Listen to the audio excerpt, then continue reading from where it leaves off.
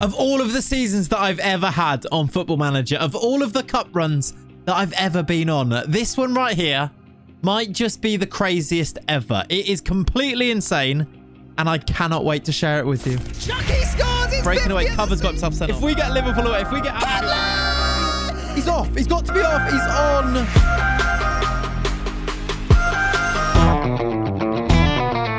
It's Worcester season 3, a season all about our cup antics. But before we get into those, a couple of transfer updates as teased at the end of episode number 2. They've gone. Our American boy and his sidekick D'Amalio, our star strikers, have departed, along with quite a lot of the playing squad, to be honest. We are very much now in the realms of needing to rebuild. We talked about it before then, but now it is confirmed. Our strikers that had fired us to back-to-back titles have both left the club. They, alongside a decent chunk of our playing staff, had their contracts expiring in the summer and had decided to explore their options. At this level, player turnover is pretty common, obviously, and with the sharp rise through the leagues and tight budgets, it would be foolish to expect us to hold on to or stick to the same players in a save like this. However, the two strikers, Augustus McGiff and D'Amalio Brown-Sterling, had quickly established themselves as cult heroes of the save in my eyes, and their departures were a little more cutting. His shirt number. He didn't have one.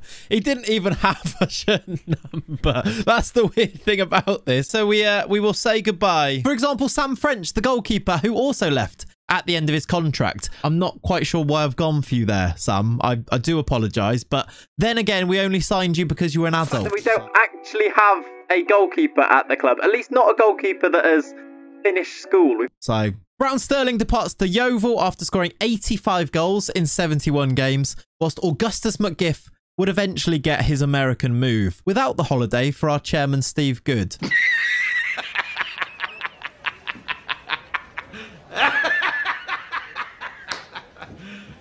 You serious? He's gone to Atlanta. McGiff, not Steve. Steve's still here. Augustus McGiff's gone to Atlanta. The final player that I was at least a little bit sad to see leave was our centre-back, Josh Robinson, the Rolls-Royce of a centre-back, as I called him previously. I even said when he signed that he was way too good for us, and I don't really know why he chose to come here, but he had a really good spell last season. He was so good. He's now moved on to Southend. I did put in a 50% sell-on fee into his transfer deal, and I promptly cashed it out because I didn't see him moving on from Southend, and we kind of needed the money. So I've taken £76,000 from him. I think it's quite nice. The best shopping week. Subscribe to Clayts. Just before we get into the main meat of the summer and everybody's favourite, the new signings, a couple of updates about the development of the club as a whole, or should I say their lack of development of the club as a whole, because, well, the finances aren't great at this stage. We've racked up a decent amount of debt, even with the FA Cup runs over the past couple of seasons, and I didn't really see it improving too much at this stage. We just don't make any money. The prize money in the leagues is minimal, and we don't have any sponsorships, and the ground is small, and our reputation is low, and we just don't bring very much money in through those gates. We were either going to need a massive away tie in the cup, There's only 4 ties, or we're going to need a takeover, basically. I've also been asking for a senior affiliate, and Steve's like, yeah, definitely, good idea. But then he goes away to find one and can't find one. He can't find one team to be our senior affiliate. We don't have the capacity. But however, I have been improving personally. I'm now studying for my Continental A license, so get me. Right, so into the signings then, the new transfers for season number 3. And my word, have we done an absolute madness bringing in some of these players. Before those, there was 1 or 2 new contracts for players. Baby Edu got a new contract, George Baker, Marvellous, and Luciano Doria Henry. All new contracts, so they're staying for at least another year. And in comes 2 new strikers, the first of which, Nathan Butler Oyedeji, known as MBO to his mates, so I'm told. He's going to be the sprint star of our forward line. Ignore the 8 finishing. He is goals guaranteed. Trust me on that one. He's also going to be paired with Caleb Chucky Chukwemeka, former Crawley striker and brother of Chelsea player Carney. He's another that seems just a little bit too good to be playing in this league, right? So again, goals guaranteed. Those 2 are going to replace McGiff and Brown-Sterling, and I've even been in the recording studio recording some new goal songs for them. More on that later. A new keeper came in to replace the adult that was Sam French. The new man is Brian Okonkwo. 3 new centre-backs have been brought in. A left-sided one called Luther Williams and a right-sided one called Bailey Spencer Adams. And then, alongside those two, a non-league legend, Jarrell Quansah. I'm telling you, there must be people watching this that have signed him in their saves, in these non-league saves. Surely he is a legend of these parts. 6'5". He's also goals guaranteed from set pieces. And then one thing that I've been really amazed with so far in this save is the sheer number of talented footballers that are available this far down at the footballing pyramid, released by bigger teams and willing to play for us on very little money as well. I thought I'd hit gold when I found a man with the most French name I've ever seen, Pierre-Yves Pelletier. And to an extent, I had hit gold because he's got 15 passing, 13 vision. Sacre bleu is what I said when I saw him. But hold the phone. He wasn't going to be the most outrageous signing we would make this summer, because then I found this guy. Welcome, Jamal Awadani, a Spain under-19 international who was willing to come and sign for us. How the bloody hell have we convinced him to come and sign for Worcester City? Look at him. He is, I mean, to me, he is perfect. With these new guys fitting in, the squad would look like this. No change here in terms of shape, tactics, instructions. It seems to work really well. It's won us back-to-back titles in the previous 2 seasons. It's not an overly complicated approach, and it seems to maximize our strengths as well. So we're going to go with it for another one. And we've had plenty of strengths in this season. And it seemed like those strengths were pretty strong once again this year because, well, the league was an utter cakewalk again. What's that? We won loads of games, scored loads of goals. Hang on a minute. What's that music that's playing? Montage.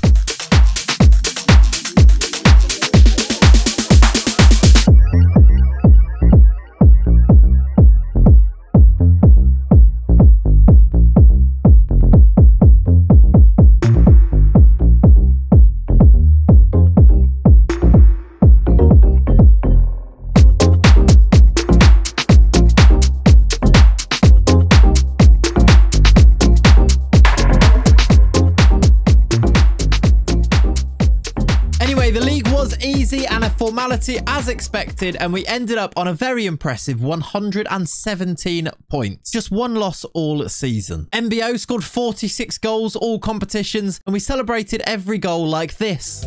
Nathan Butler or your day, Chucky then went one better and got 65 goals in all competitions, including 50 in the league, and we celebrated every goal like this. Caleb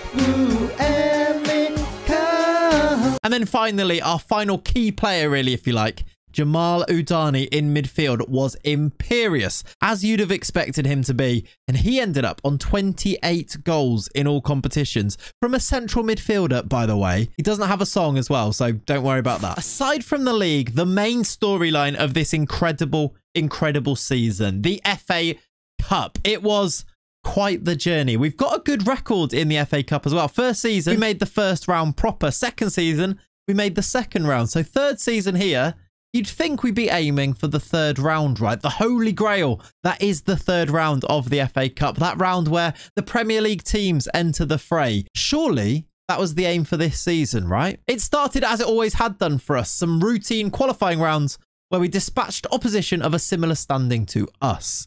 First qualifying round, Sutton Common, 8-0. A walk in the park, if you like, because it's a common. Sutton is walk in the park. Goodbye. Second qualifying round, Curzon Ashton. We beat them 5-0. Third qualifying round, Buxton. Another 5-0. Fourth qualifying round was Marsk United. We beat them 4-0. And then easy as you like, we were in to the first round proper once again. A first test, if you like, as we moved into the first round. It was League 2 Stevenage, but they'd be cast aside 4-0.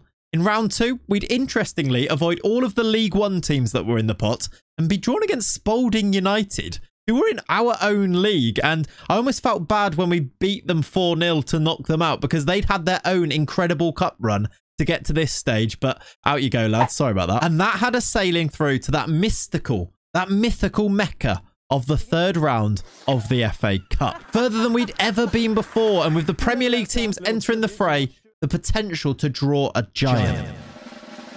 But we drew Wrexham at home. Why do we keep getting home draws? An away draw to a big team would see us split the gate receipts and get a load of money. At least I suppose the draw gave us a chance to go through, which is exactly what we did. We beat them 2-0 and we made our way to the 4th round of the FA Cup. Can you see why it's so sensational? This alone would have been quite the storyline, but that wasn't where we were going to leave it. Surely now, though, we draw a Liverpool or a United, right? Away at Anfield or Old Trafford, we were at home to Millwall. At home to Millwall. League One opposition, which was tricky. We still didn't get that big away draw, but somehow we are mixing it with these teams. We're not just mixing it with them, in fact. Goal for Luther Williams! Yes! Come on! We're beating them. We beat them 2-0. What a performance. What a team. What a cup run. And that still wouldn't be the pinnacle of where we could get to. Because in the next round, the FA Cup 5th round, we would finally get our Premier League draw. Brighton and Hove Albion at home, annoyingly, again. But Premier League opposition, they will be coming to Clayts Lane and our boys will be playing against Premier League players. And this then is where things get really crazy. As if they weren't crazy enough beforehand, Brighton then came to Clayts Lane. Before we discuss what happened in the game, I must also tell you that we'd picked up Kyle Hudlin. He's 6'9", he plays as a striker and he signed on a free transfer in November. He'd go on to play his part in this game against Brighton, so I wanted to just mention that before we get into it. 1,300 fans packed into Clayts Lane to welcome the Premier League stars, Caicedo, Bentancur, Lamptey. And in a scrappy affair on the pitch, we needed a good old bit of FA Cup magic. And then this happened. All right, we're on the way. Come on. First 10 minutes, we look okay. Evan Ferguson, good save, Okonkwo. Chucky's in. Chucky for 1-0. Oh, Doria Henry.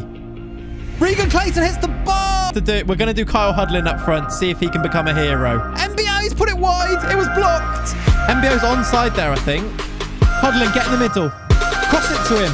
Cross it to the big dog. There it is. Hudlin. Hudlin! That's scored. 1-0, full-time. Giant killers, Worcester City. And yeah, of course, Hudlin's got a goal song. Come on!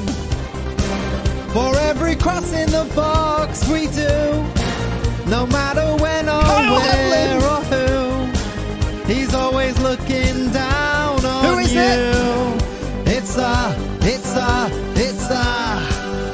Hudlin. Somehow, little old Worcester City had made the FA Cup quarter finals. Surely we'd get that big draw, the one that would make us all of the money that we needed. And we did. Newcastle away at St James's Park, their 52,000-seater stadium. Worcester City would go to play. The greatest day in these players' careers. A bit different to hitching away the week before. The Newcastle team was strong as well. It included Alexander Isak, Alan Saint-Maximin, had Christian Pulisic and Xavi Simons in their midfield. We gave it everything. I'm sure people would have expected a thrashing here.